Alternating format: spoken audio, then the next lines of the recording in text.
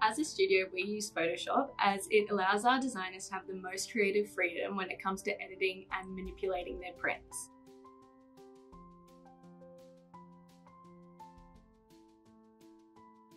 So a good time to use Illustrator is when you want to create vector-based artworks. So they are shapes that use points and anchors instead of pixels. So it means that they are infinitely scalable. So a good time to use Illustrator would be if you're doing a Poochie print, or maybe you're doing a geo print that you don't know what the scale of it might be. So it could be put on a billboard, and in that case, Illustrator would be the software to go with.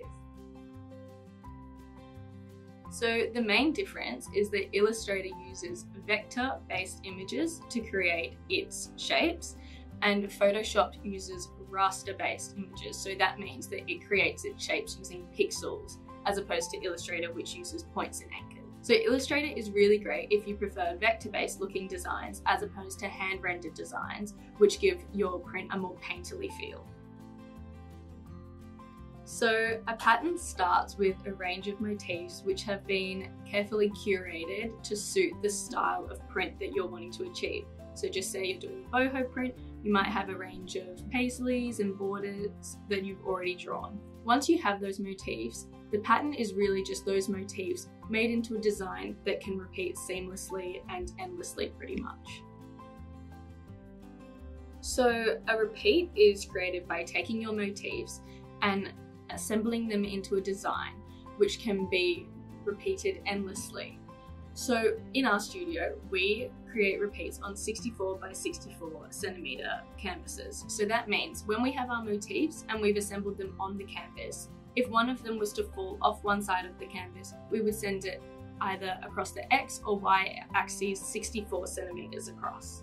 That means once it reaches the other side of the canvas, it repeats seamlessly with the side that it started on.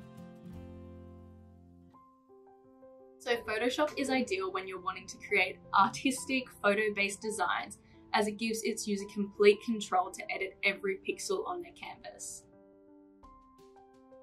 So our designers are constantly using the editing effects that Photoshop provides, such as layer effect and style and blending modes on layers, as it allows them to quickly change the look and feel of their print and could help them adjust to colorways or maybe change it to a different demographic for their print.